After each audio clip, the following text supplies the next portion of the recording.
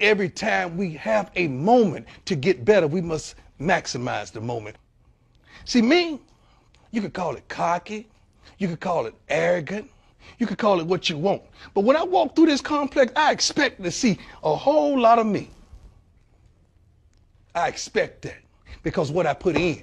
You could go into the room right now and close your eyes from 85 to 88 and reach into any film you want and grab it. And I guarantee you, when you play it, you're going to say, boy, look at him. Because I ain't cut no deals. You could be my homie, but when we got on that practice field, I was going to try to embarrass you. You could be my boy, but when I got on that practice field, I wasn't cutting no deals. Because just in case your mama was up there, just in case one of my girls was up there, just in case my mama was watching, that was the expectation.